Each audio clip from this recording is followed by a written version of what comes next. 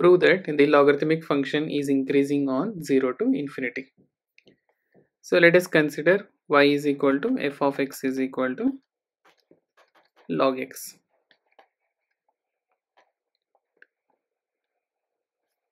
And then differentiate with respect to 2x.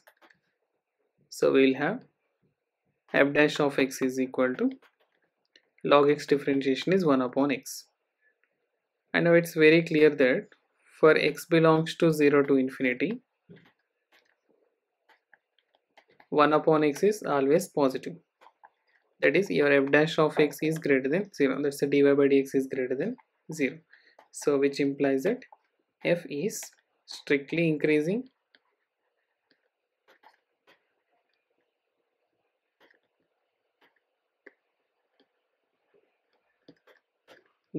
on 0 to infinity. Okay, thank you.